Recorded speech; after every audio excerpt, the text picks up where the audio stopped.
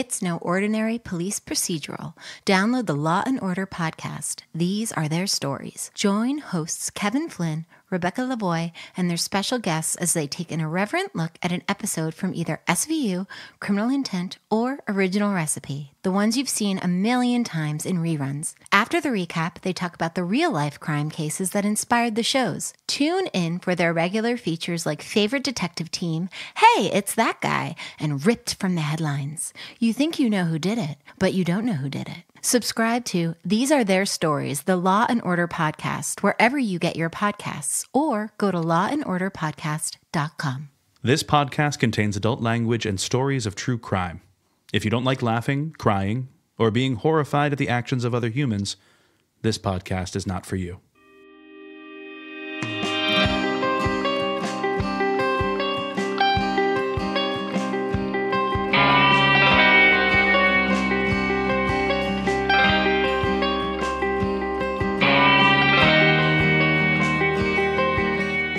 Dick it up, or you want me to dick it up?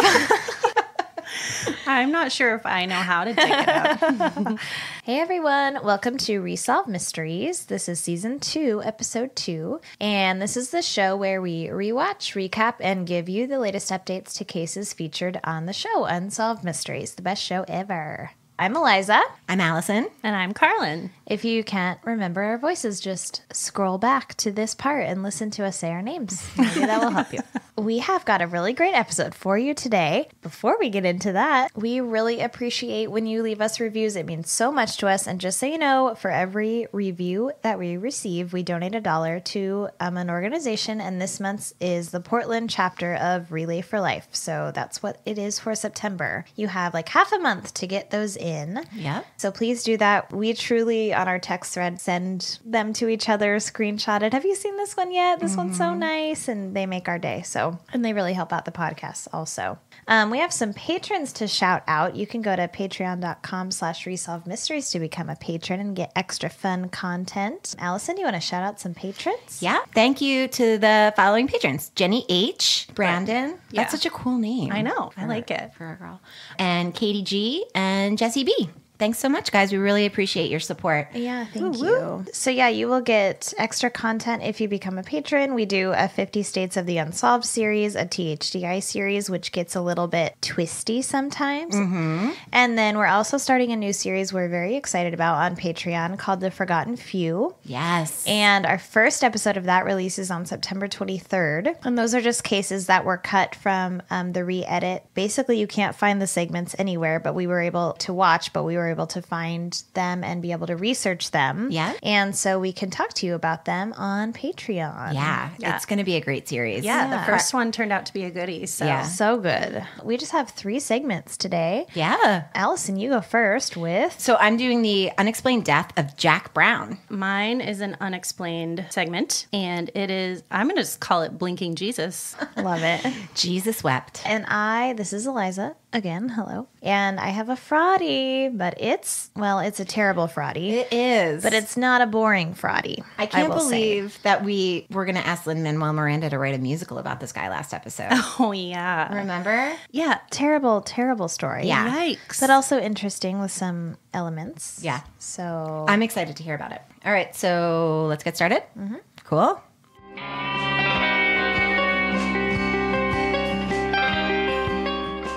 We're just going to go through some possibilities, you know. Okay, so the first segment of season 2, episode 2 is an unexplained death, and it is the murder of Jack Brown. So January 11th, 1984, in Ypsilanti, Michigan, a suburb of Detroit, at the real estate office of Jack Brown, around 11 a.m., 2 men entered the office. One man stood guard, and the other man headed towards the office that Jack worked out of. In the reenactment, Jack is on the phone in his office, and he says, quote, "We have trouble here." Stack says it seemed like the men were familiar with the layout of the building. When the man gets to the doorway of Jack's office, the gunman says, "Well, you think you're pretty smart, don't you?" And then Jack says, "Well, maybe." And he just shoots Jack. It's fucking crazy, like execution style. yeah, it's very disturbing. Yeah. And then the reenactor made a really weird scream. Oh, he did? Yeah, I did note that, again, the reenactors are getting good. I know. What are we going to like trash talk if reenactors are great? They're putting us out of biz. I know. So then they show the men shoving the other 3 employees into the bathroom and locking them in. Oh, my God. And then the men walked away. Like, they didn't have masks on. I know. They were just like, I mean, I thought they like would have killed the other people, but That's what they thought, too. And weird to put them in the bathroom and then leave. I know. Why? yeah. I guess so. They no couldn't one chase them down, but or like grab a phone really quickly. Right. Like, give They them were time trying to leave Yeah. them scared so that they would wait a while to leave the bathroom. Yeah. and Yeah, they would that have makes time to sense. get away. But they had already shot him in front of them, I and then know. they Yes. like why They just didn't not care. wait? No masks on. I know. Crazy. So Stack says that Jack Brown died 12 hours later. I read some articles that said 15 from a single bullet shot wound to the neck. Then they show a photo of Jack and he's got style. He is like in this polyester suit yeah. with sunglasses. It's a pretty great photo. Stack tells us that Brown lived in Ypsilanti for most of his life and was a member of the local Chamber of Commerce and the Rotary Club. At the time of his death, he was 47 years old. Stack tells us the murder of Jack Brown was no random act of violence, nor was robbery the motive. It was a contract killing planned and executed by professionals. Stack says, quote, but Brown was no mafia don. And all you have to do is look at one photo of Jack Brown to know that he was absolutely not a mafia don. Absolutely not. No way. No way. You don't say. So he was a small town realtor, and Stack asks, quote, who killed him and why? A 5-year investigation has not been able to answer these questions. We're told that Brown's real estate company put him in contact with many members of the community, and they couldn't understand why he would be murdered by a contract killer. Dutch Jordan, the vice president of the realty office, tells us there was nothing in Jack's background that he was aware of that would warrant this kind of problem whatsoever, and surely not murder. Jordan thinks the gunman came to challenge Jack in some way. He says he overheard the gunman and Jack exchange 2 sentences, like I mentioned earlier, and then the gunshot. And he says after the gun went off, he figured they had bought the farm and the gunman would get rid of the eyewitnesses as well. However, he says looking back, it seems like they just had a problem with Jack and no one else in the office on that fateful morning. He uses the term fateful morning. He's a little dramatic, but he's a sweetie. Detective Sergeant Ed Hall of the Ypsilanti Police Force says that no one seemed to know anything shady about Jack or anything he could be involved in that could be termed, quote, shady. He said shady too much, and I feel like when he rewatched it, he was like, why the hell did I say shady so much? It's like when we listen and we're like, God, I say like all the time. Oh, I'm the worst out of the 3 of us. Hall says that his lack of shadiness may mean that Brown was leading a double life, something that no one else knew about, family, friends, anyone in that area. The night before Jack's murder, his brother saw him on the phone in a state of extreme agitation. Norm Brown says he could tell by his conversation that he was getting very upset. He asked if there was a problem, and Jack said no, and that he would see him tomorrow. Norm then speculates that the phone call had something to do with the shooting the following day. So he played cards every week with that group of men that we saw in the reenactment. So it was very strange for him to not play cards and say, I'm going to leave and I'll just see you tomorrow. Yeah. Jack's wife, Anne Brown, said that when someone is murdered in this way, you look back and you search your mind. You search everywhere for clues, and you remember things that someone said that didn't fit. This is a big thing, though. This isn't like... Yeah. So it isn't like it wasn't a throwaway sentence, you know? Yeah, I thought that was weird. Yeah. She's like, and if you just think really hard, it's Yeah. like, girl. Tell what he said. So they show a reenactment of Anne and Jack in the car. She's driving, and they had just left a Christmas party. Anne says Jack had a little too much to drink and was rambling. And she was annoyed She was so annoyed. I just could not believe this scene. Yeah. I can't believe this really happened. So Anne says Jack had a little too much to drink and was rambling. And at some point he asked her, quote, what would you do if some important people, some powerful people did something wrong? Then he says, and this is very specific, quote, would you write their names on a list and put it in a safe deposit box? Jack's like asking for a friend, obviously. Yeah. And Anne's like, if you really think super hard, you'll think of something the person She's said. like, I guess there were some little clues. Yes. There were a few red flags, but it was super hard to tell. Like, Anne, really? Come on. Yeah. Press him on this. What is going on? And even if you don't get anything when he's drunk, maybe tomorrow, maybe the next day, Yeah, like- ask him again. Yeah. Like, so remember when you were wasted and you you said said that funny thing? Is there a list I need to know about or a Yeah. safety deposit box? So Anne says in the car, she says, what are you talking about? And Jack says, Probably safer for you not to know. And then he chuckles like, okay, Jack, really? Jeez. Like, oh my And God. she's just like, okay. Yeah. I know. I Crazy. mean, I guess it was different in the 80s, but okay. Anne tells us basically when she hears herself telling the story, she's almost embarrassed. It sounds so unreal. She is embarrassed. She's embarrassed. Politically powerful people doing something wrong. You just let it drop, she says. She says she knows she should have asked more questions, but he told her she wasn't supposed to know about it, and she believed him. Oh my gosh. Ladies' wives. Yep.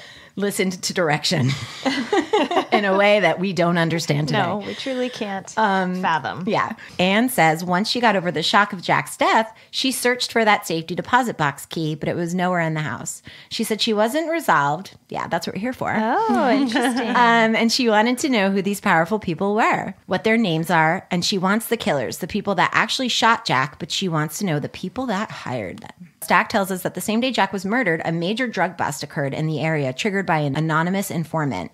Could there be a connection? Detective Hall says he thinks it's very possible that there are people in the community who know more about what happened. They're either afraid to say or they're involved in the conspiracy to kill Jack. Anne says it's unfair because Jack didn't deserve to die.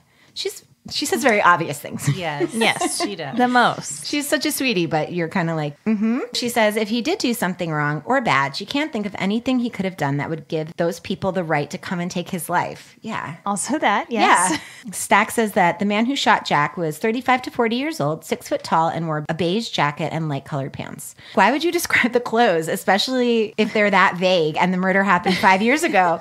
Do you think the description of the clothing is going to help find the killer? Yes. He's still walking around in those Killers beige... never change their clothes. Never. He's like, why won't someone recognize me? I'm wearing khakis. I'm in this really specific outfit. He was armed with a .38 caliber revolver, and also the sketch looks a little like James Dean. He's a hot con. I love a hot con. Hot con.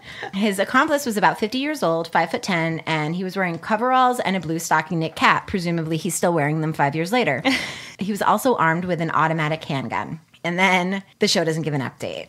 So here we go. There's really nothing about this case. Oh, Lord. I guess it just wasn't a really fun one for people to delve into. I mean, some of the cases when you research it, there's just so many people talking about it. Yeah, and- at very least, there's like a million message boards. yeah.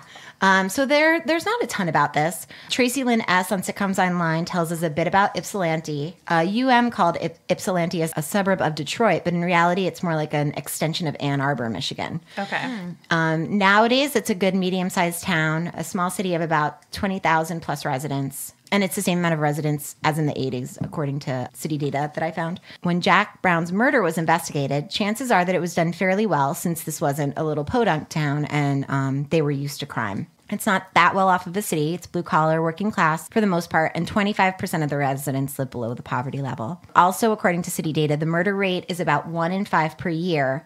However, there's a lot of other crime. The national average for crime is 320.9 on the city data scale, and Ypsilanti ranks much higher at nearly 700, with burglaries, robberies, thefts, and assaults making up the bulk of the crime. Jeez. I mean, if 25% of people are living below the poverty level, that's, I mean, those are crimes of desperation, really. Yeah. And then there's a lot of theories that he knew something that he shouldn't, and he was either involved with the illegal activity or was going to tell on the illegal activity. So he wasn't involved, but he knew too much. Yeah, that makes sense. The general consensus is that he didn't expect the guys to shoot him. He was expecting to be threatened, which is why he maybe gave the snarky answer. Yeah, that's what I was wondering about that. Yeah, he thought that, I think he thought they were just going to rough him up and intimidate him. And then I found this from a user, JVBRO. And the user writes, "This was interesting. I stumbled on this site. Jack Brown was my ex-husband, and our children, now all grown, would love to have an answer to his death. What? I can tell you that when Jack died, he had $18 in his bank account. He was not rich and had taken over the business from my father, who had taken it over from his father. He was the kind of realtor who turned down listings from older people if he thought it was not in their best interest to sell their home. He had his faults. He was a, quote, player with women, and he drank too much, but he was otherwise a good guy. The, quote, conspiracy at Eastern Michigan theory has always stuck with me as the most probable answer, but I'm not sure we will ever know. From talking to witnesses in the office at the time, I don't think he knew the shooters, but I do think he knew why they were there. As I understood what he told his current wife, so the wife that they interview is his current wife, but he was really, really close with his ex-wife. I found an article about her releasing his ashes. Okay. So she was profoundly affected by his death. Of course, yeah. As I understood what he told his current wife after the Christmas party, it was, if you knew something about someone important and people wouldn't believe you, what would you do with the information? So it wasn't what would you do with the information, it was what if people didn't believe you? And I think that's how the safety deposit box came up. There was a theory that he knew something crooked about a new business building that Eastern, which is a university, was about to build in downtown Ypsilanti, and there were some kickbacks involved, and the same names kept coming up. Who knows? At one point a year later, we offered a $100,000 reward with no real takers. Now we all know if it was something simple, information would have come out then. That's all. I just felt like I had to say something about the kind of person he was. And then she comes back again and says to Google, quote, EMU open letter 2009 Jack Brown, and that the people on the message board might find it interesting. And it's basically an open letter claiming the University of Michigan is using like cronyism and nepotism to take over Eastern Michigan University. I didn't even know there was an Eastern Michigan University. But I guess that's like a linchpin in this town. So they name a bunch of names, and then in the comments, Jack Brown comes up for some reason. And the people in the comments claim that these same people that are discussed in this article involved with University of Michigan and Eastern Michigan University are also responsible for having Jack killed. Then one of Jack's grandkids comments, this is a small city, and this was a big deal to have someone shot execution style who was like, not a pillar in the community, but an active member. Right. Real estate agents in a small city know everybody. Yeah, totally. So then one of Jack's grandkids comments and says, quote, Jack Brown is my grandfather. I am tied with both the Browns and the Stembos, which I guess is another family. I promise you that these rumors aren't just rumors. Ypsilanti is a shady place, and it makes me happy knowing that other people are aware of it too. I would just be super shady. Everyone's shady. Everyone. I would just be cautious when dealing with certain people around here. What the hell? So, I guess Jack really did just mess with the wrong people, and everyone seems to have an idea who did it, which is so interesting to me when things like this happen. Because this isn't even this is more of a city in size to Curtis Croft and Jenny Pratt, where there's a lot of people involved, and a lot of people know who did it, and no one says anything. Yeah. Oh, that's so frustrating. Yeah. Someone else commented, we all knew it was a paid hit at the time. Follow the money and the power it leads to, and it leads to a clique that has run this township forever. The only other paid hit in Ypsilanti that I'm aware of, this user says, is also unsolved. It involved the murder of a recent immigrant to Ypsilanti in the parking lot of Brandy's party store on Michigan and Summit. That murder was evidently over a loan shark issue. The owner of the store had deep gambling debts. After the murder of his cousin, as a warning to pay up, they sold the store to the people who currently own it. I'm not going to say any names.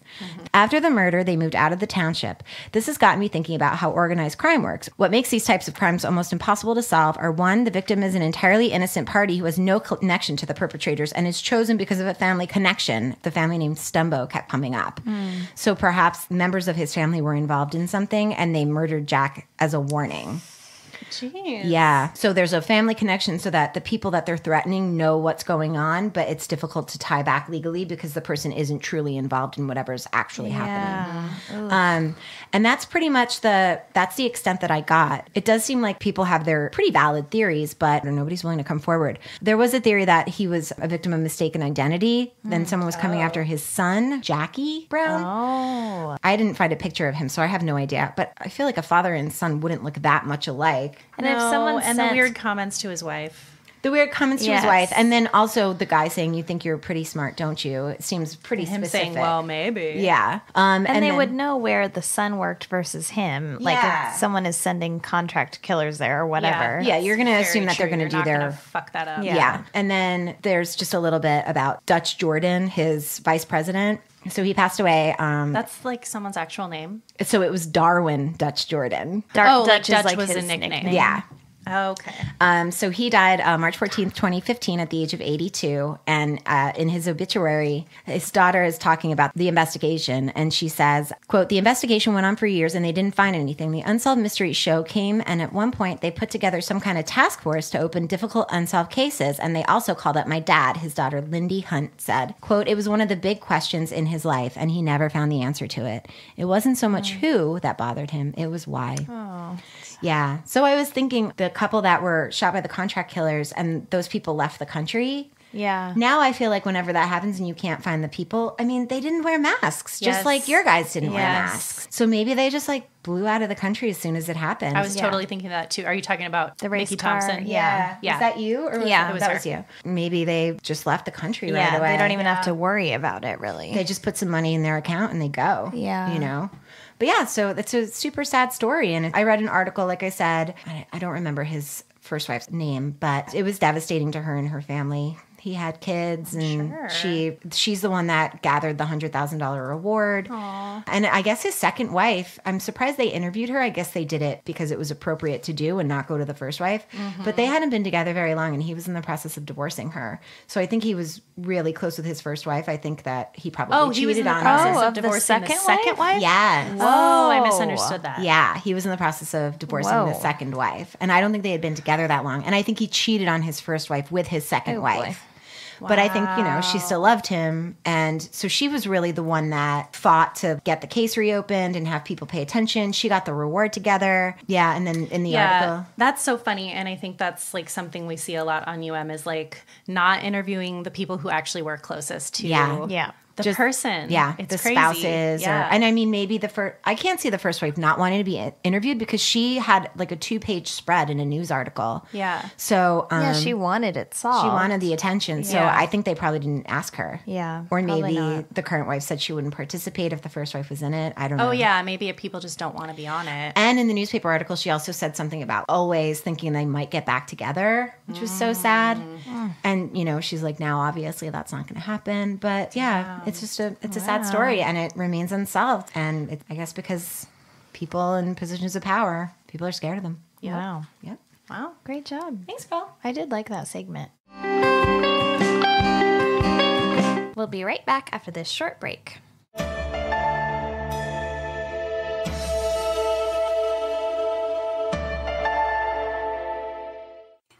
Everybody has a story, and not all of those stories are clear black and white issues, even when we think they are. We wonder, how did this happen? Or what is that like? Or what happens next? Are you sure you really want to know? This is Ignorance Was Bliss at IWB Podcast.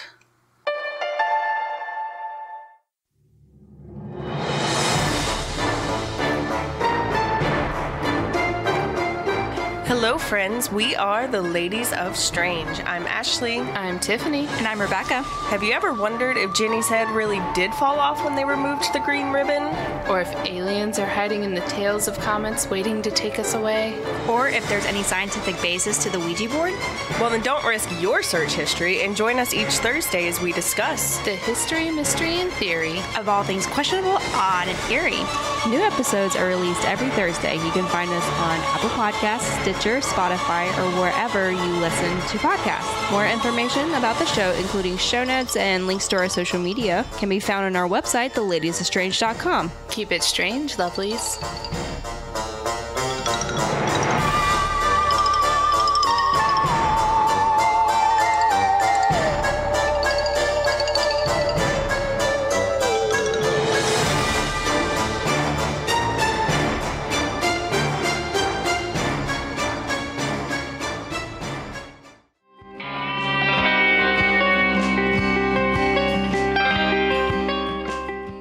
So, segment 2, we are calling Blinking Jesus. It's an unexplained seggy, and it's about the Holy Trinity Church in Ambridge, Pennsylvania. So it starts out with Stack walking the church aisles talking about miracles. And he says that they usually contain phenomena occurring before witnesses that cannot be explained by any known science. And I wrote, bye, Alison. See you later. Later, guys. I'm just going to put my head on the desk and you can sort this out, okay? That's usually where she checks out. Stack says, quote, but the church is extremely conservative when it comes to officially recognizing a miracle. Is it though, Mr. Stack? Is it? But then later we find out it is. It is, yeah. He says only a handful of the miracles have been seriously investigated, and only 3 in this century have been authenticated. That's a lot of miracles. So that's why I was like, oh, okay, they really are conservative when it comes to like being like, this is a legit It's a lot of bona fide miracles miracle. for us, but for a church, you would think they would want to do Yes. as many as possible. But they might think, okay, if we do too many miracles, we're going to look like a bunch of crackpots. That's true. Right? After reading this and reading about a couple other ones, they actually do thoroughly investigate. Yeah. And, like, Karlin's converted. She's a believer. converted. So then Stack goes on to tell us about the 3 miracles. In 1917, in Fatima, Portugal, it was the site of the most famous 20th century miracle. 3 young children said that God had promised to show a sign of his existence. On that day, among crowds of people holding umbrellas, they show photos on the clouds parted and, quote, according to witnesses, the sun touched the earth. I was like, wait, what? That's not... What does that even mean? So, Is it a sunset? they show... Seriously. They're like, it's coming down. Oh, it's gone. Where'd it go? Where'd it go? So they show some like weird black and white pictures of this, and they look like a break in the clouds where it's really sunny in the midst of a gray, rainy day. Which is a cool sight, but not a miracle. Yeah, well, and I was like, I'm not trying to be disrespectful, but that happens in Portland on a regular basis. Yes. So I guess we're really blessed. Stack says that thousands make the pilgrimage to Fatima still to celebrate this divine occurrence. So more recently, according to Stack, another miracle has taken place in a small Yugoslavian village called Medjugorje. Quote, since 1981, 4 girls and 2 boys claim they are being regularly visited by the Virgin Mary. Oh my She God. still appears to 4 of them daily in a local church, and to them this will be the last time she will appear until the second coming of Christ. The visit that will signal the end of the world. Jeez, kids, calm down. Oh my God. The bishop in Medjugorje was like, nah, brah. But the Pope was like, I mean, let's look into it. Don't waste your time, dude. No. So at the time of the airing of this episode, it was being, quote, reinvestigated. I'm sorry, are there miracle detectives? Like, how does this work? Because they hadn't gone into it yet. Well, it's probably like with an exorcism or something, right? Like they send people out to check it out. Mm-hmm. Oh, they do. Stack says right now in a small town in Pennsylvania, another miracle is said to have occurred, this time in front of a number of witnesses. Some skeptics believe that this is nothing more than a hallucination. Others suspect a hoax, but many eyewitnesses are positive that they experienced something that has no physical or scientific explanation, a phenomenon they insist was divinely inspired. So Stack says that 20 miles north of Pittsburgh, the area surrounding Ambridge, Pennsylvania, has been slowly dying. Stack goes on to explain that it's an old mill town. There's a bunch of abandoned steel mills lining the Ohio River there. Stack says it's a grim reminder of the region's lost prosperity. And I've seen a lot of those towns, like whenever we go east. Yeah, it's sad. You can, I mean, they used to be like the heart of the area, and now they're like dead with like a lot of empty storefronts. And it's kinda sad. Factory towns and mill towns. Yep. Stack says, however, the many residents of Ambridge refuse to move out of town. Some of them gather together in the Holy Trinity Church to gain strength from their religious beliefs and one another. So then they cut to them filming in an actual church. It's a high-ceilinged, white arch-shaped building with like a large stained glass window at the back, and then at the top of the arch hangs a crucified Jesus. On the stained glass, there's a crucified Jesus, and then hanging in front of that is the wooden and plaster hanging crucifix. So the congregation is reciting the Lord's Prayer, under Stack explaining that the church is, quote, a simple house of worship, a reflection of the people that gather under its steeple. And I was like, I wonder how they felt about Stack calling them simple on television. I don't think that's how he meant it. So Stack explains that the church is especially proud of its hanging wooden crucifix. This wooden plaster icon has been at the church since 1931. It had been refurbished the previous January by a local artist named Dominic Leo. Dominic. I know.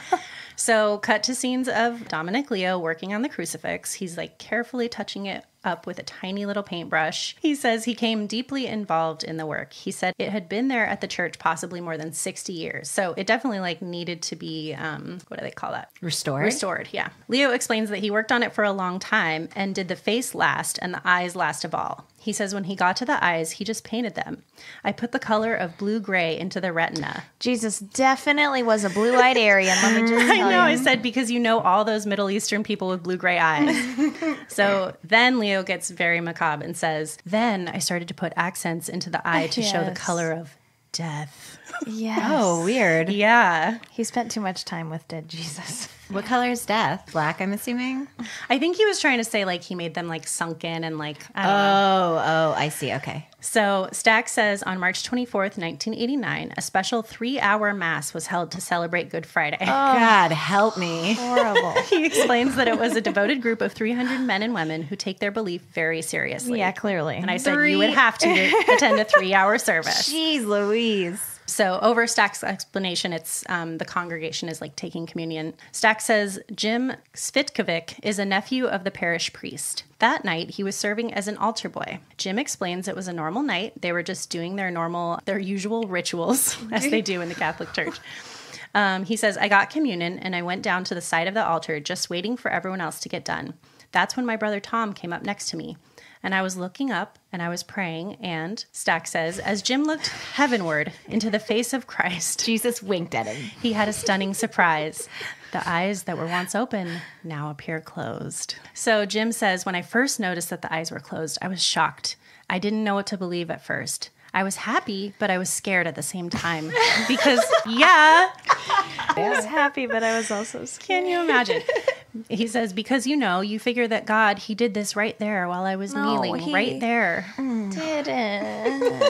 And just to give you, if you haven't watched the episode. We're going to get a really negative review from someone saying that we're too $100 fine. I mean, if God is going to do a miracle, that's not the one Yeah. I would want. That's him what I was or saying. her prefer to do. he like cure cancer. Yes. That Jesus has been hanging there since the 30s. Maybe he's just tired. I mean, I think to them, he's just tired. He wants to take a little nap. It was symbolic because it was Good Friday, which is the day he would have died. He would have died. Right. Yeah. I see. So he says he turned to tell his brother Tom. Tom looks up and sees it, but he's, of course, immediately like, psh, nah. So he's like, go over there and check. Maybe the lights are making it look weird, which is what I would have thought too. So Jim goes around the other side of the altar, looks at it from there. He says he looks up and he saw that the eyes were still closed. Jim says it didn't really hit him until later. He went into the back and thought about it for a few minutes. He says, and that's when I started crying because you don't expect something like that to happen. And it was something that I was a part of. I'm sorry. We're not mad at you.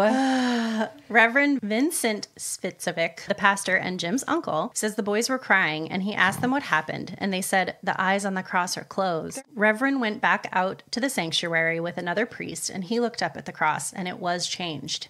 He says he looked back at the people and happened to look at the very back, and going out the doors was the artist who had refurbished the cross. So he called his name a few times and asked him to come back. He asked him to look at the cross and tell him what he sees. Leo says at first he thought something was wrong. He was like, oh no, maybe it's falling down. Oh no, did I make his eyes brown? Did I indicate that he may be Middle Eastern in any way? Person of color? Big mistake.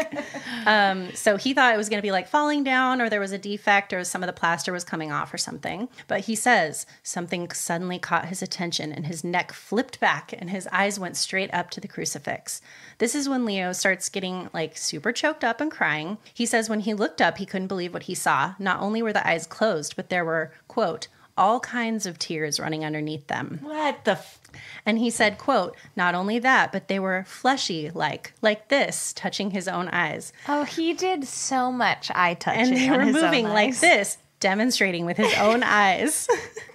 And he said, all the tears. He said the eyes were moving too? Mm-hmm. But the eyes were closed. Doing this. Oh, so Jesus was in a full-on REM cycle. Yeah. So, like I said, he's probably just tired, hanging there all those years. 50 years of hanging. Waiting. Yeah. And he said all the tears were there, and it was just like the crucifixion had just started again from 2,000 years, and it looked just like that. They were all on their knees. But like everyone in this interview area of the show is really, you can tell they truly believe what they saw. I believe they believe. In the reenactment, all the altar boys are just staring in amazement, and they all start kneeling below the cross and crying. Leo says, I could never forget that. Never, never. Since the crucifix was so high up in the church, they had to bring out a ladder, so they sent Leo up first since he knew the crucifix better than anyone. He climbs to the top and explains that the left eye is closed and the right eye is slightly open. So he is winking. Which is exactly what it looked like in the reenactment of him painting the face. Yes. It looked the same. We are looking at it right now. It is literally the same picture. So he says it was just unbelievable what he saw. He explains in more detail the tiny slivers of the color of the eye you could see, then says, and this is what really did it, because when I seen that, it looked like it was burned, that it had been burned from energy of some sort. What are you talking about? And he's what the only are one that your says words? that. He's the only one that says that. Fucking saying? Who was the guy saying that? The artist? Leo, yeah. Then we have an interview with PA State Trooper Chris Marion. The state troopers get involved? Yes. Wait, I thought Dominic was the artist. Dominic Leo. Oh. Yeah. Sorry, I thought Leo was a first name. PA State Trooper Chris Marion was another person who had to see for himself. He says he wanted to make sure nobody had tampered with it. Yes, good. He got real close, quote, like a 3-year-old would look into his father's face. And I looked at it and realized there's no way. It was too high. I knew no one could have tampered with it, and it was fine, and I felt good about it. They had a ladder. Also, they just said they had a ladder. But how about that horrifying ladder, A ladder that they use, which is like the A shape and then straight up for like 7 rungs. Yeah. Horrifying. Wow, you really remember this segment, huh? I mean, yeah, scary. He says, I'm sort of glad that this happened to me because as a state trooper, and I've been one for 28 years, I've been trained to look at things a little differently than normal. Just like I knew the crucifix a lot better than everybody. Wait, what? My actual. I did not remember he said that. Well, Ew. I knew that everything that happened here wasn't some hoax. It wasn't a bunch of people just making this up. These are the type of people you drink beer with every day. LOL Catholics. And everything that happened here was for a reason and was definitely the most religious experience I've ever heard of in my lifetime. Was like, really? More than the ones you've read about in the Bible? More than the actual crucifixion? Sue Tolfa was another member of the prayer group that was familiar with the cross. She says, the cross used to be in an alcove area where everyone could come up and light the big candles, and I've done that lots of times, and anybody that has ever lit up a candle, when you look up, Jesus is looking at you. I remember the eyes were open very clearly. The eyeballs, the white, the bluish gray. Looking at the picture right now, it's exactly the same. It could not be any more the same. She says he was a live Christ dying on the cross, and his eyes were still opened, and that on Good Friday they Are we closed. crazy? That night, below the cross, a parishioner claimed to have received a divine message. He wrote it down and shared it with his fellow believers. How did he receive the message? Did he say? It's divine, it's Alison. divine. So I don't know what that means. Inside the head. Oh, so he thought of something to say, Yep. and then he wrote it down. it read in part, quote, I have given the sign for all those who have faithfully come. Truly my presence is within this church. Within the months to come, many will flock to see what I have done. Welcome them, just as the people of Medjugorje welcome those who flock to see my mother. Stack explains that the two cities have, quote, more than a spiritual connection. Many of the parishioners of Holy Trinity Church are of Yugoslav descent. 4 of the former Ambridge priests were born in the small town. Stack says some of the parishioners make regular pilgrimages to go to Medjugorje. Wow, it's not like they got the idea. It's not like they desperately needed a miracle tourism like and that a to happen in miracle. their. Yeah. So enter, thank God, again, Suzanne Reaney, Catholic scholar, voice of reason. She's like, come on. She says the parishioners' impassioned faith led them into seeing something that did not exist. Love this woman already. She says there's a very good possibility that it could be a, quote, subjective reality that's born of the desire for the people to share in the same type of miracle that Medjugorje experienced and a terrific hunger to have it happen there. She says it would also be like an affirmation that their prayer group is successful and pleasing to God, and he's sent them a sign. I was like, yes, queen. Groupthink. Yeah. Yep. Stack explains the Catholic Church itself shares the skepticism because the event can't be authenticated. So it only blinks and cries for the people in the town, not for anybody else. So, and then this was when I was like, why doesn't anyone have a picture of it from before? Like, because they hadn't shown any of this yet. But no one had like photographs to. Of course they didn't. Yeah. So what are you going to photograph? We're looking at the photograph. It's the same photograph. But they did have this photograph. Well, that's from video. Those are video stills. So the church literally investigates whether or not this can be called an official miracle. Stack says in this case by a commission headed by the local bishop of Pittsburgh. Father Ron Langwin explains that there is a value in people returning to their faith, but that you would want them returning for the right reason. He explains that if they found out later that it was a fraud, that could be very harmful to their faith, and this is why they're very careful in their investigations. Stack says that since that Good Friday, thousands have traveled to see the crucifix themselves. Oh, how convenient for a town that doesn't have any more. Money. So, and then Stack is like, there has been a miracle, but he just basically says the miracle is that like this dying town was like reinvigorated. Yeah, and, that's like, not a miracle. A bunch of people were then coming through there. It's people using their smarts, though. I respect that. But it's a little fucked up to do to people that are in your church or whatever. And like for all of them, how did that work? Did they all get together and say, we're going to do this? No. I don't think it was like that It at was all. like just it is so difficult for me to believe that it wasn't like that. Like all of these people in this town truly believed that Jesus blinked and cried. They saw water coming from Jesus's face. They all believe that? We'll talk about this again at the end, but I think, yes. And I think that if there's something like in you, like when you hear someone else having this like divine experience that you're like, why am I not having it too? And I'm listening then it becomes to this giant domino effect. the last podcast on the left right now, and they're covering Mormonism. And that's exactly what Marcus Parks was talking about. How it's like, if you don't see It's it. like, is my faith not strong enough? So then you start lie. to doubt yourself. Right. I'm going to go more into it. Okay. That makes sense. The Reverend basically says he still wonders if it is of God or if it's of evil. So the Reverend himself was like not doubting that Jesus's eyes blinked. But who made him do it? But who made him do it? So he says, but what he does know is that people are coming there and praying. I know people are coming here. They have dreams. They come from all over the place. And when they leave, they have peace. So to me, this is all positive. Chris Marion, the state trooper again, then tells us that his 5-year-old nephew said that Jesus closed his eyes so that everyone else would open theirs. No, he didn't. No, he didn't. If he said that, he heard an adult say that. Yeah. And he just reiterated it to his 100%. uncle. Yeah. So Stack says that several weeks after the recording, the Bishop's Commission announced their decision on the investigation.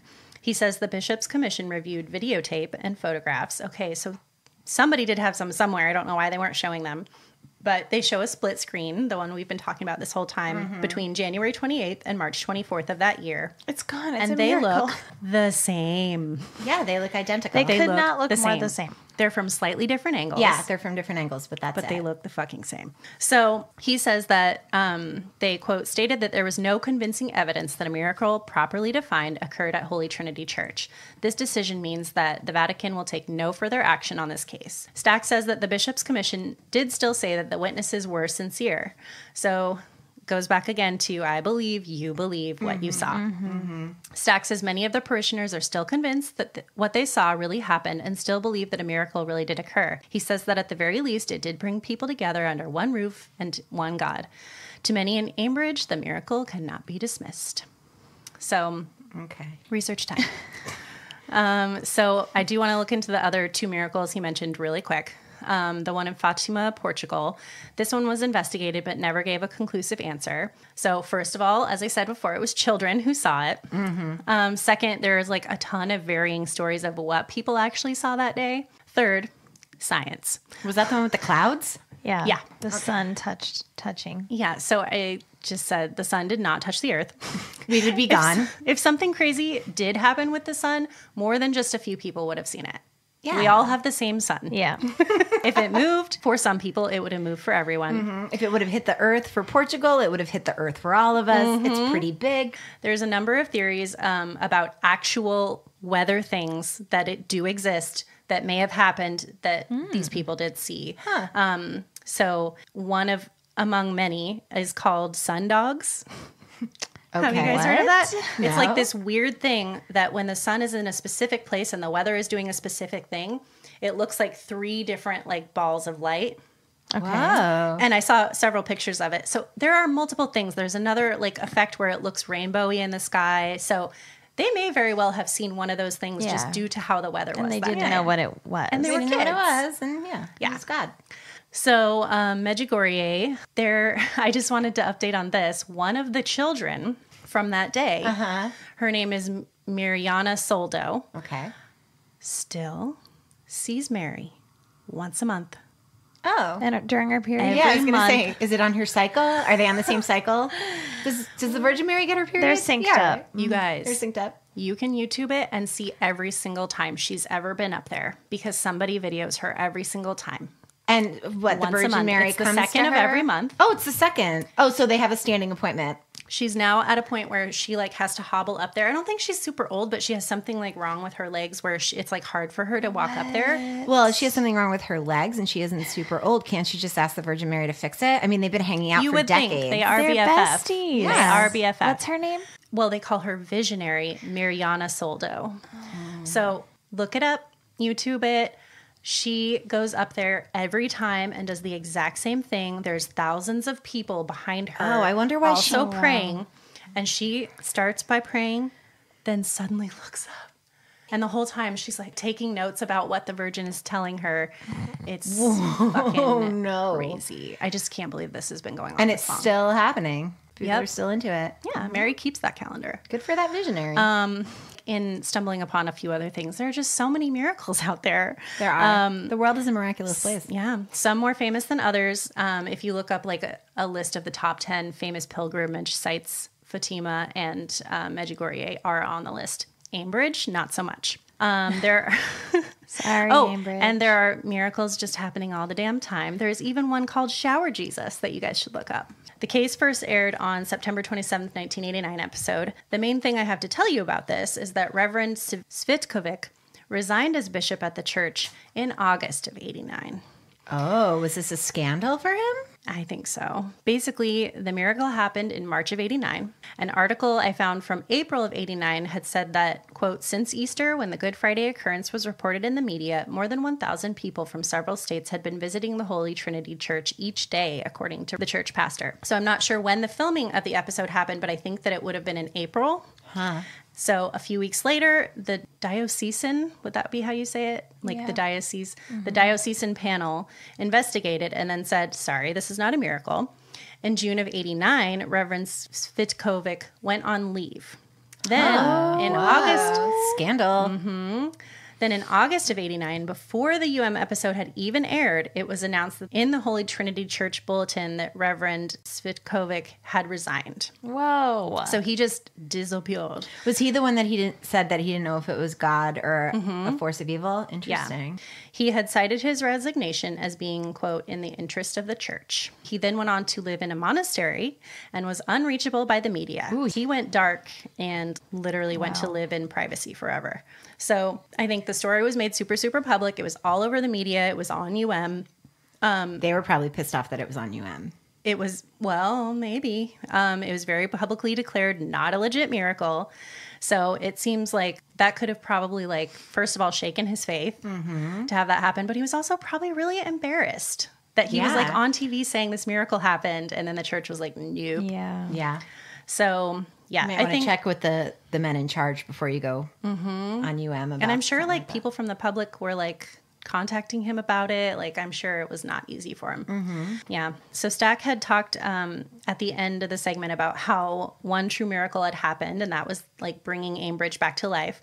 But after the miracle was debunked, that didn't last. Yeah. I found an article from 2004 about how 4 Catholic churches around the Ambridge area closed down due to the dwindling population of the area, including Holy Trinity. Oh, wow. Yeah. What year was that? 2004. Is when Holy Trinity closed down. Oh, wow. Reverend Svitkovic also passed away in 2004 at the age of 65. Artist Dominic Leo passed away in 2017 at the age of 90. Whoa. And that's it. Nobody talks about it anymore. Nobody talks about it anymore? Nope. Well, I mean, I think it's whether or not these people truly believed they were motivated by a bunch of extenuating circumstances. Totally. I wonder who has that Jesus now. I know. I tried to find it and I couldn't. Or like if it's still in the church, did they tear that church down? I would not be surprised if somebody from the church kept it. Yeah. Oh, shit. Or if the artist had it. Oh, yeah, maybe. Huh. Crazy. It's just crazy that like that many people can get on board after one teenage boy is like, holy shit, look what I saw. It's like the Salem witch trials. Probably once they saw the boys crying, they were like, well, this has to be real because we don't allow boys to cry. It's a true miracle. It's 1989. We don't allow 16-year-old boys to cry. Yeah. So that's Blinking Jesus. You're welcome.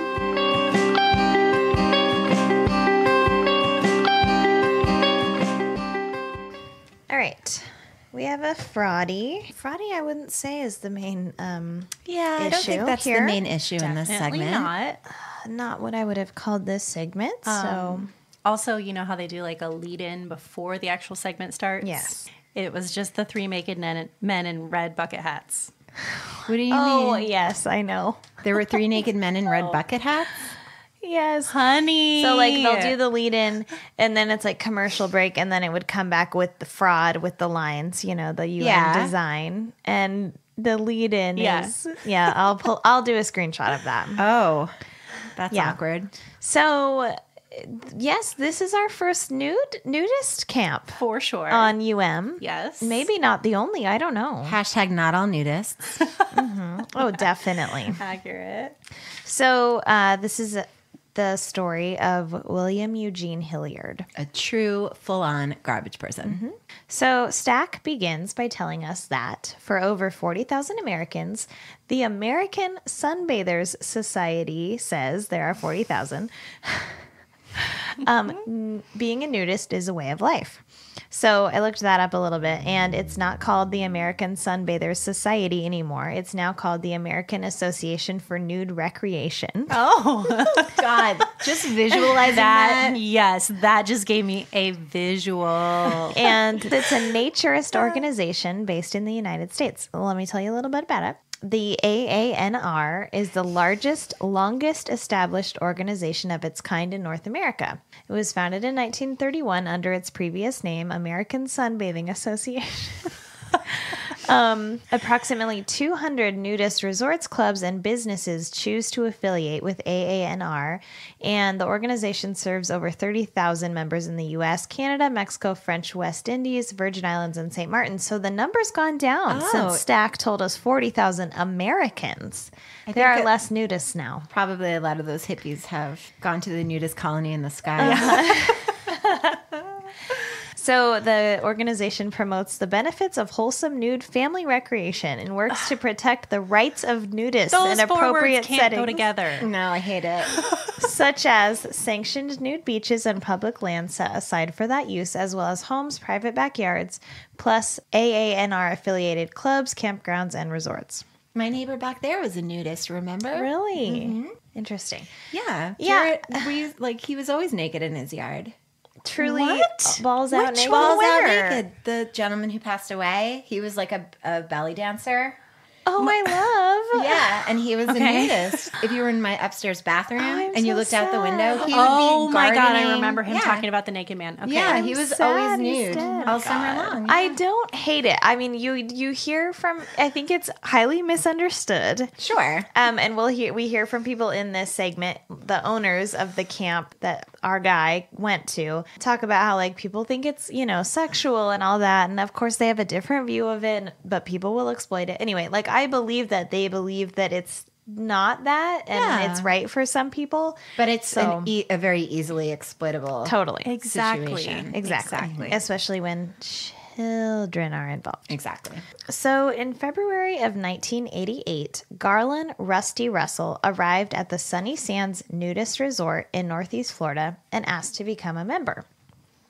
Is that how it works? You just like literally walk in with your dick out and you're like, hey, I'm here. No, he was clothed when he had that little meeting with them. He was clothed. He And then drove as it up to the progressed- gates. Yes, Yeah. said he wants to come in. He's like peeling clothing off as he's walking in. you have "Hey, to do guys, you have I'm to do a interested." strip tease to audition. Oh, Lord. No. So the nudist colony did have stringent requirements for joining, and they usually did not let single men join. They were considered ineligible. They should have stuck with that. But he was so charming and so nice, and he just seemed so caring that he was able to ingratiate himself within the colony, and the leaders awarded him membership. Nope. That was back when people didn't realize that monsters could be charming, attractive people. Yeah. Oh Yep. gosh, there are so many red flags in this that it's that people didn't know were red flags. Yeah. So he also, a normal fraudy thing, he told the owners of the camp, Dennis Noonan and his wife Jerry Noonan, he told them that he had no family and that his parents were killed in a terrible car crash. And they asked, like, how do you make money? And he said he wasn't employed, but that his parents' estate was in probate and that once it got out of that, he'd be wealthy. Wow. He also claimed to have recently been discharged from the U.S. Air Force when the accident happened to, like, deal with family stuff. Oh, yes. He needs a lot of sympathy. Yeah, so he had a sob story ready. He had a, like, I'm a loner, I need a community story. He played them. Yes. So he went by Rusty, and Rusty soon became well known and well liked within the community. And red flag alert, he was especially loved by the children of the community. Nope. Says Vicky, who we will come back to later. Vicky says that her children especially loved him and that they thought of him as an uncle or a brother. I hate it. Me too. So Rusty claims to be a film buff. Oh, film buff in the buff. Get it? I should have named his store something like that. It would have been so good.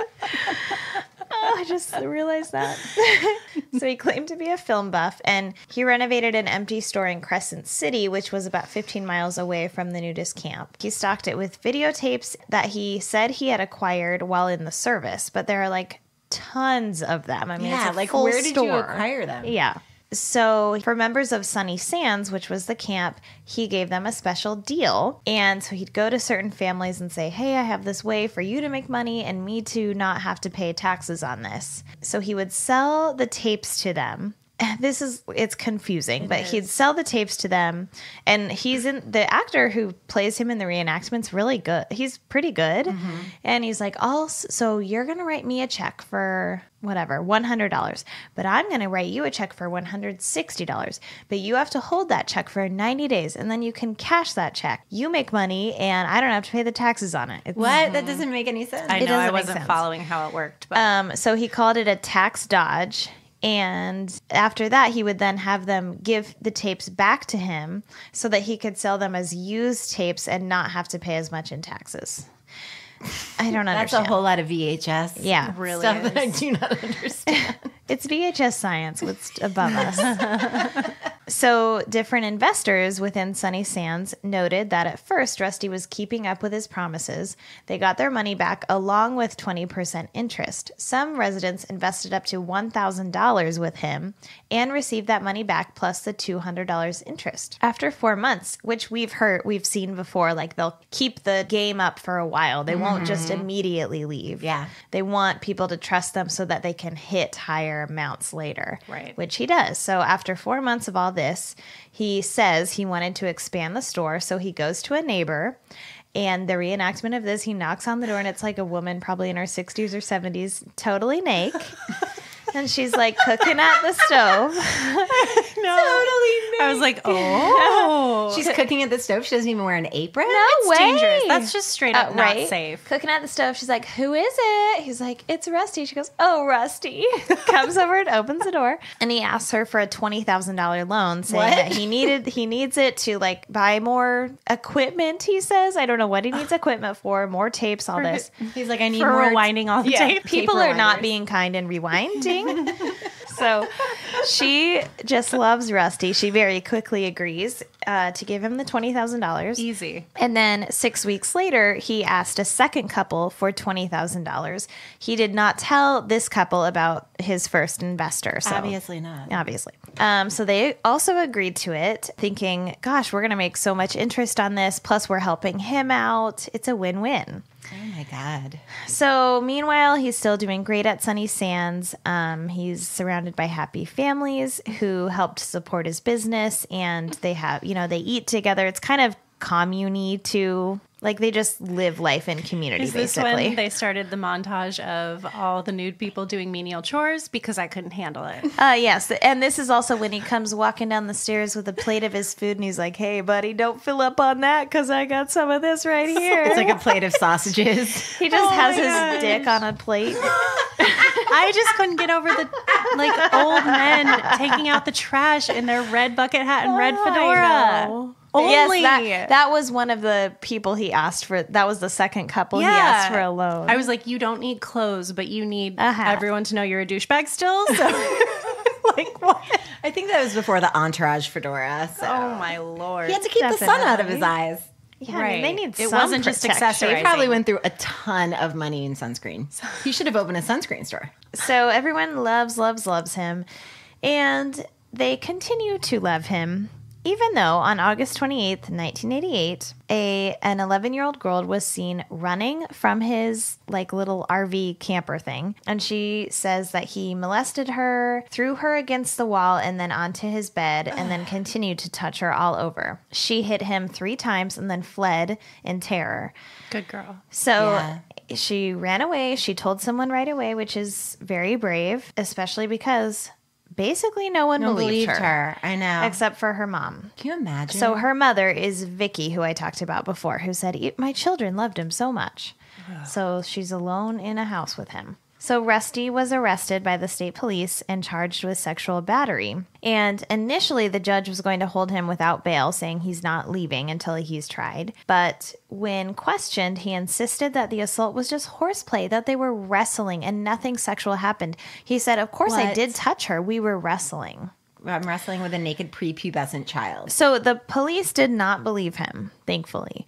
But the people in the nudist colony would not believe that he molested her. They would not believe the victim. They turned against her family. Oh, my God. And believed she was lying. And they convinced the judge to release him on $25,000 bail. So the landlord at the video store that he ran in Crescent City, his name was Bob Pickens, and Bob Pickens went to visit him in jail. This guy's name's not really Rusty, but I'll call him Rusty for now.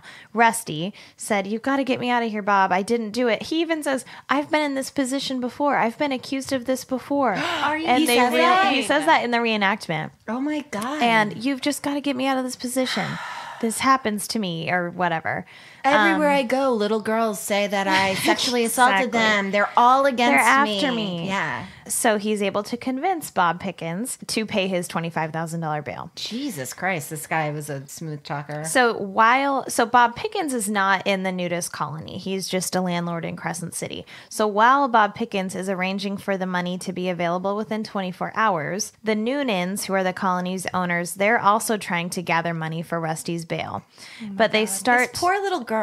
Yes, It's like, that's why exactly. victims of sexual assault don't come forward. Yeah. Oh my gosh, exactly. All of your neighbors turn against you. Yeah. And like to favor this person that's fucking... No, not Rusty. Rusty would never do that. Yeah. So as they're like looking through like his money to see if that he has any money he can put up for the bail, they're looking through theirs. They're trying to like gather money from the community. They discover that he's overdrawn at the bank and he had been lying to them about what he owned. I think he had told them that he owned the video store building. Oh. And so like in the reenactment, they're like, wait, he doesn't even own this building, and he didn't. And he was like over $1,000 overdrawn at the bank. So Where'd all the money go? I mean, he took 40 grand. Yeah, that's true. I don't know.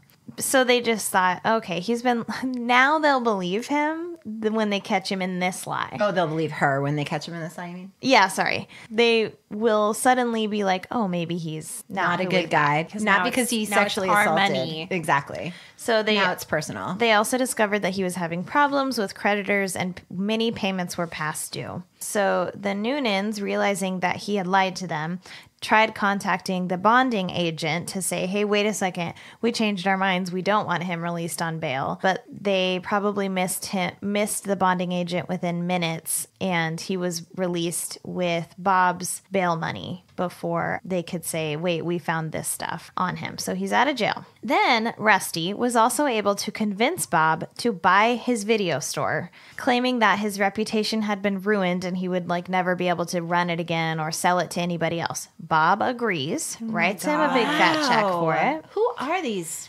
idiots? And then later, Bob learned that he was the third person who bought Rusty's inventory. So Rusty had already sold it all to two other people and got all that money from them. So after he learned the truth, he finally realizes he's made a ginormous mistake. He tried unsuccessfully to get the bail he had paid revoked and to get Rusty rearrested. But in the meantime, Rusty got some extra money by selling his car for $3,000 to a friend and then also selling his car to a dealership.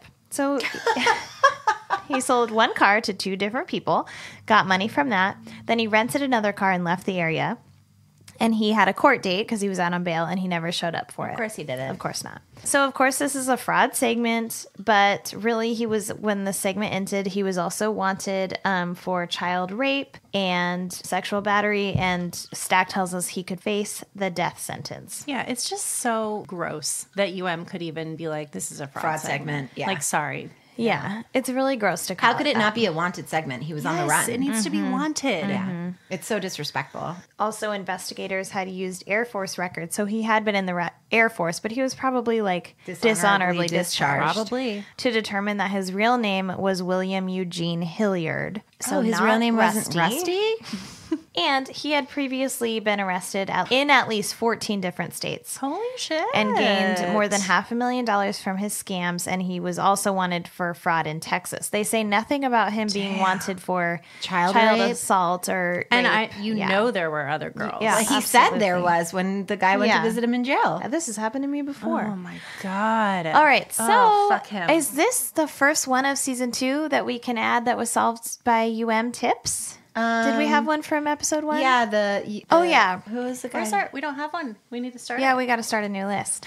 So just minutes after this segment aired, many viewers called in from South Carolina saying that they knew a man named Hilliard who looked like him. And one of the people who called was a current girlfriend of his who called the tip line to identify him. Girlfriend. Imagine that. And they had only been together like 3 months. Oh my God. Yep. Oh, can you? You're like, this is can you going imagine? so well. She was just probably like immediately vomiting. Yes. And he was living in Murrells Inlet and using the alias Ronald Edward Kent, one of 50 or more aliases he had used in recent years. Whoa. Yeah, so then he's arrested. Let's see. Oh, he was arrested 17 hours after the airing. Nice. Super Love that. fast. His name is also William Eugene Hilliard and Garland Russel, and he was booked into jail as Garland Russel. So he has 2 official names? Yes. It doesn't make sense. Okay. The girl who was his victim, I read an article and there's a quote. She says, quote, "I'm glad he got caught. It feels great to feel free." Oh. Yeah. And then others in the camp were happy that he, of course, had been arrested and caught. This article says more than 20 people called the 800 number after the 12-minute segment. Wow, that's a lot. And over half of them said he was in South Carolina. So, like, a lot of people recognized him and knew who he was. Well, and that's the thing. Like, he was this charming schmoozer. So, like, People are going to remember Yeah, you. he's not like a hider. Yeah. That's not how he works. Yeah. That's true. Vicky, who was the victim's mother, said, "Winning the lottery wouldn't feel as good as this. It protects other children."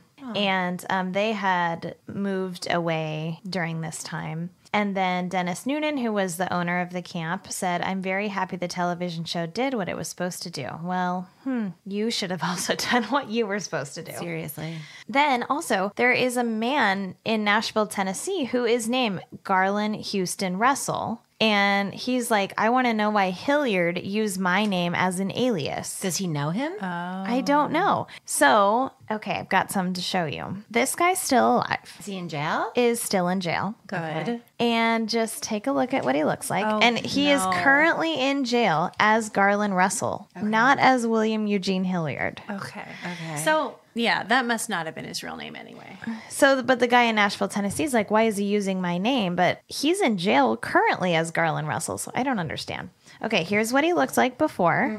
Here's what he looks like now. Oh, my God. He's got to be like in his 80s? late wow. 80s. Damn. But look at him compared to, I mean, Yeah. you can tell it's him. Yeah. He looked like more of a goober than I expected Yeah. Yeah. in the first place. He, of course, pled guilty, was convicted, and sent to jail without the possibility of parole Wow. for sexual battery of a child under the age of 12, and then Good. the fraud stuff. But yeah, he's been in jail this whole time. Good. And will never get out and has never had the chance to get out. Damn. Yeah.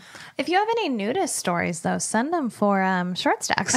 Please do. Yeah. I was also wondering if he had hit up nudist camps before. Right. As a predator. As a sexual predator. Was Yeah. he in South Carolina? Did they say what he was doing for his occupation, They or was didn't. he scamming people? I there? don't think he was working there, but I don't know for sure. I also probably wonder- telling some story. I also wonder if his girlfriend had children, God.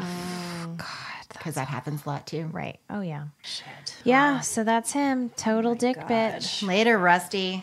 But we'll post his picture, his before and after. He looks like the creepy old guy from Family Guy that is always trying to, always trying to get Chris to come over. It's The popsicles guy? Yeah. We'll post that too. We'll post it side by side. He's got like the creepiest Oh, voice. ew.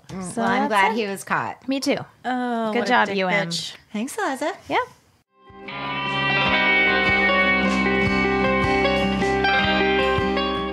Are you ready Yeah, to we're ready. share and feel? Yeah, let's share and feel something. I share it. Okay. I feel it.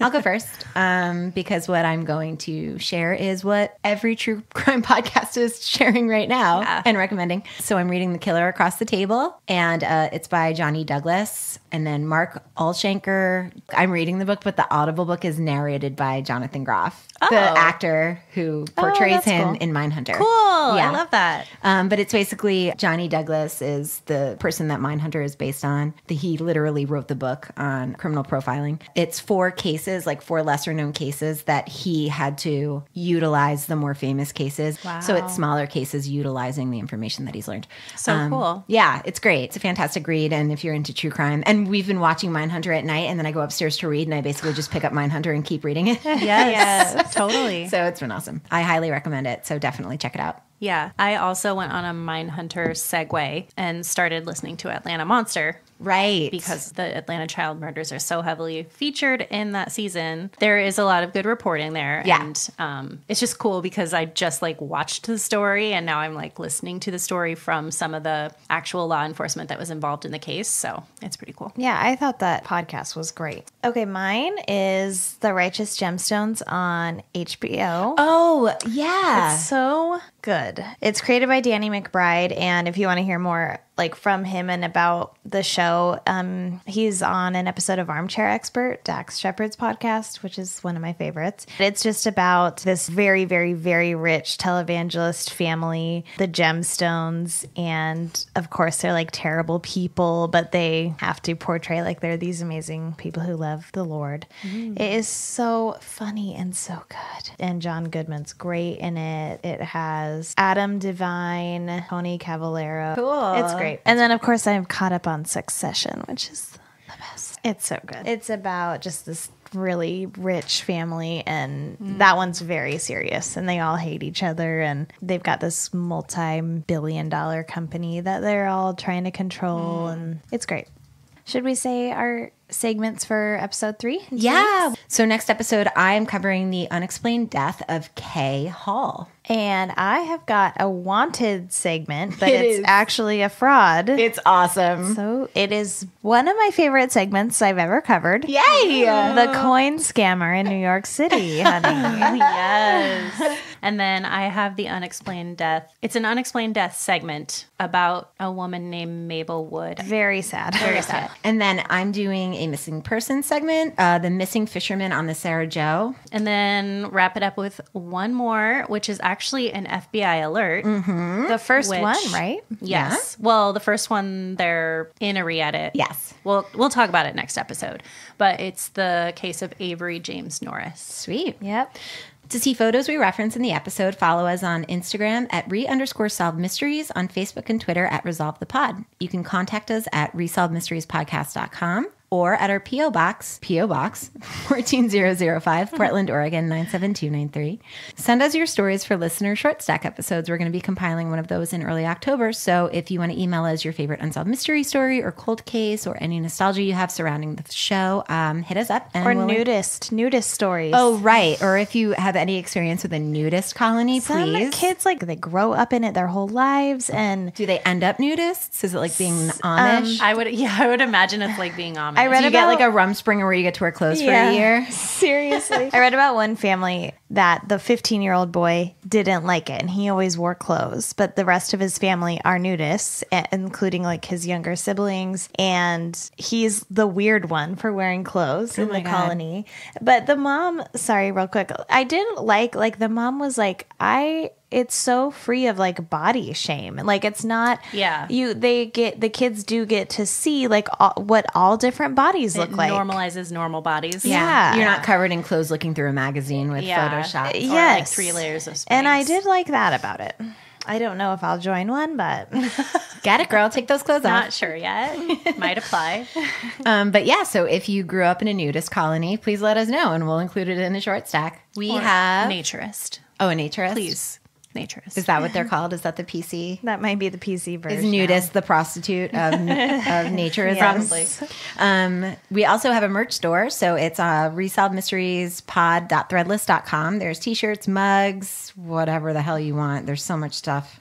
Subscribe. Please subscribe wherever you get your podcasts. If you like us, leave a 5-star review and tell a friend. And like we said earlier, for every review we receive, we donate $1. And this month it is for Portland chapter of Relay for Life. It's a fundraising cancer walk event here in Portland. Do a review, not just a rating. Yes, you have to leave a written review. And do not say dick bitch because they will pull it and we will be sad. And we will ask you to do it over again because we're shameless. Also, if you like the podcast and have a friend or two that you think would like it as well, please tell them about it because that's a really great way for people to find out about us. It's just word of mouth. We love our little Resolved Mysteries community to continue to grow. Yeah. Yeah. All right. Bye. We sure do love you, honey. Yeah. Sure do. We do. Bye. Bye. Bye.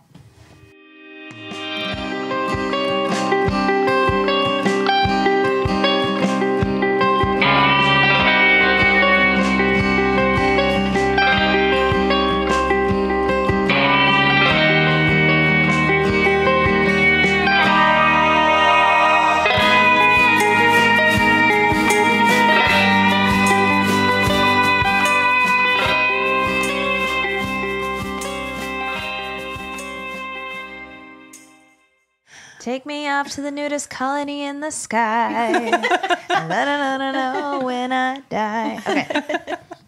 I'm gonna let it all hang out.